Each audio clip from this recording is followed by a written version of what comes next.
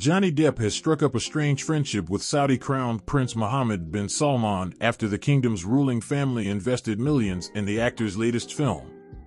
Mohammed bin Salman has spent billions under his Vision 2030 plan to make Saudi Arabia, plagued by accusations of human rights abuses, into a cultural and economic powerhouse by investing in the arts, sports, and forging personal relationships with stars.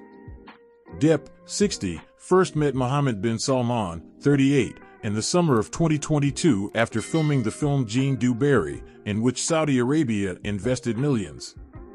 They made a real connection. It's a shock to a lot of people who know Depp, but this is what happened, one of Depp's friends told Vanity Fair. Both men have faced a reckoning in public perceptions of their carefully crafted images in recent years. Depp was found to have abused his ex-wife Amber Heard domestically when he lost a libel case in the UK in 2020. 2 years later, a series of disturbing details were made public, including accusations of sexual assault, after he successfully sued Heard for defamation. Mohammed bin Salman, once a favorite of Western leaders who viewed him as a great reformer, has irreversibly damaged his image by imposing sanctions over the 2018 killing of journalist Jamal Khashoggi. Depp insists that Saudi Arabia is witnessing a cultural revolution. Although I admit I was somewhat naive at first as to what was happening in the region, I have since witnessed firsthand the cultural revolution taking place there, Depp told Vanity Fair. He explained that the country has emerging young storytellers spreading new ideas and artworks and a thriving cinematic infrastructure and a new curiosity for innovation. Adding, I had the opportunity to meet people from different parts of the region who were more than welcoming to me, sharing their culture, traditions, and stories.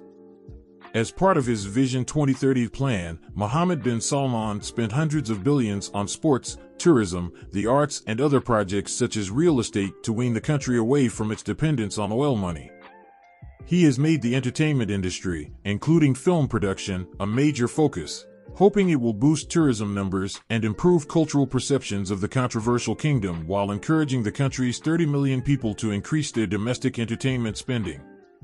The kingdom's public investment fund invested millions in holding the LIV golf tournament, attracting players such as Dustin Johnson and Sergio Garcia. The PIF also provided the bulk of the funds for a Saudi takeover of Newcastle United Football Club in 2021, a controversial deal that became a hot-button issue for the UK government. We're making up for lost time and making sure that our country realizes its potential, a Saudi government advisor told Vanity Fair. Depp previously associated with another Saudi prince, Abdulaziz bin Fahd, but a member of his entourage was convicted of raping a woman in 2012 at the Plaza Hotel in Manhattan, where the prince had rented out a block of rooms.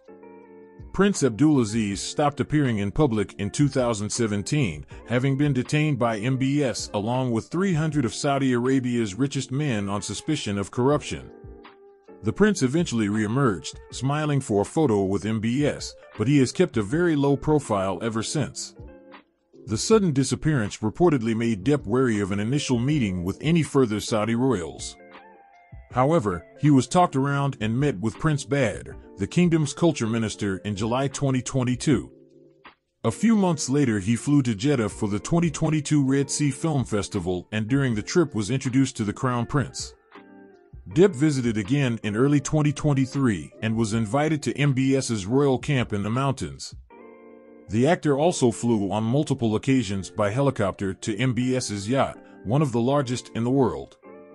The two men are now close friends, according to Vanity Fair, and friends of Depp told the publication he values the friendship and doesn't want anything in return.